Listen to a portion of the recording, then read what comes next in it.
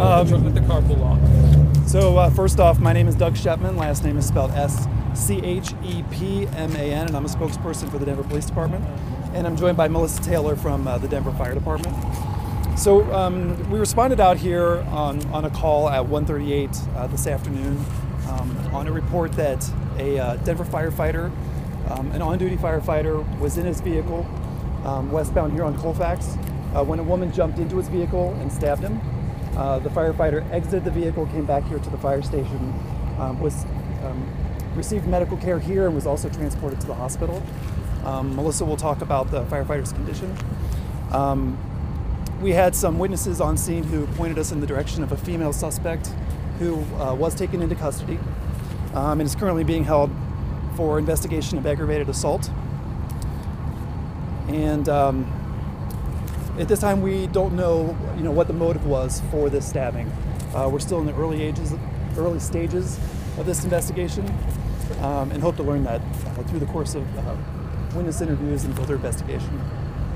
So I'll turn it over to Melissa now, who can speak about the firefighter and the firefighter's condition. Thanks, Doug. So the firefighter in question was indeed the fire department chief, Chief Eric Tade. Sorry, I couldn't hear you. Sure. Chief Eric Tade, T-A-D-E. He did sustain minor injuries, non-life-threatening, and is at this point expected to make a full recovery. As the DPD, as Doug mentioned, motive is unknown at this time.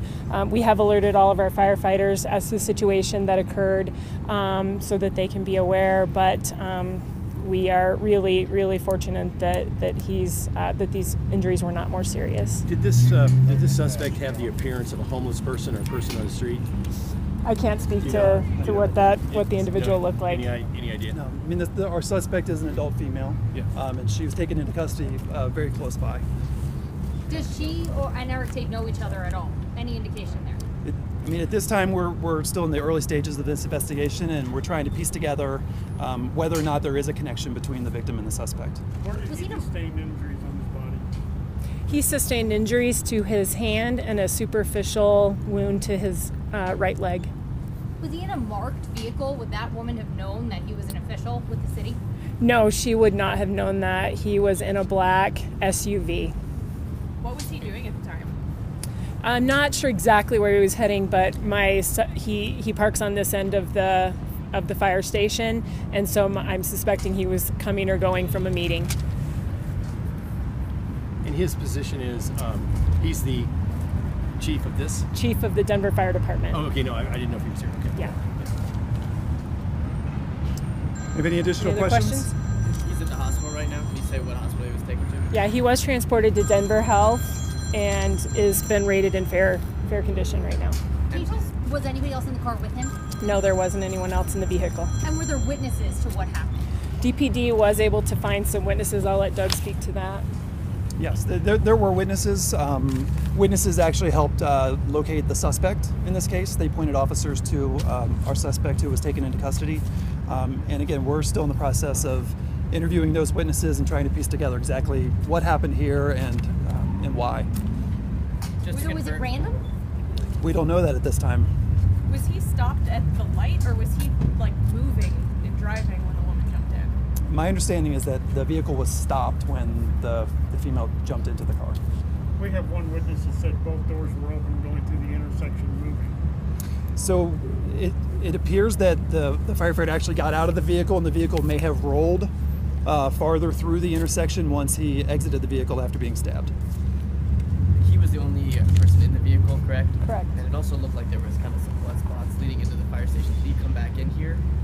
Yes, he did come into the firehouse to seek medical aid. So he was, the initial medical assistance was provided by firefighters here at Station 1. You said adult female. A young adult, older person? I honestly don't have an age on the suspect at this time. And were there any reports of whether she said anything to him or anybody nearby? That would all be part of the investigation. What time was that? The original call came in at 1:38 p.m. today. So do you think she'll be booked by today? We'll have a mugshot and information? Don't know. We have witnesses to look together. Right. So she's currently being held for investigation of aggravated assault at this time, and the investigation is ongoing.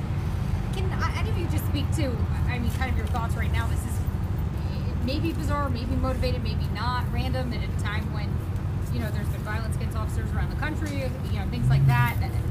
Anything going through your head that you want to share with the people that see this at home?